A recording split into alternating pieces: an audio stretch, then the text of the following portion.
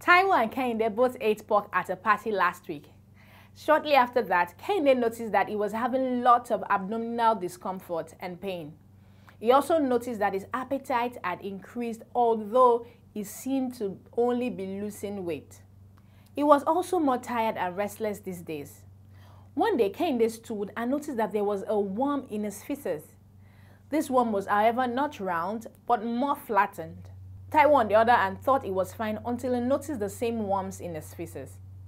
It was surprising for him because he experienced no symptoms.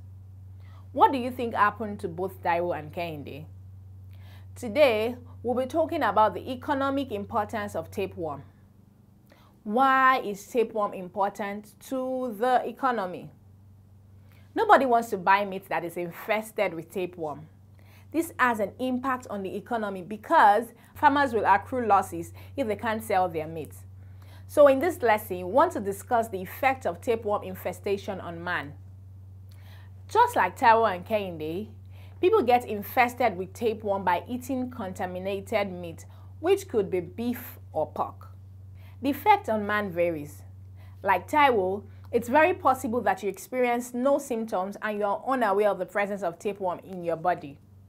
However, many people are like Kehinde. They might experience abdominal pain or discomfort. Infestation with tapeworm also causes an increase in appetite, weight loss, weakness, and dizziness. For some special people, a poisonous substance released by the worm might cause convulsions.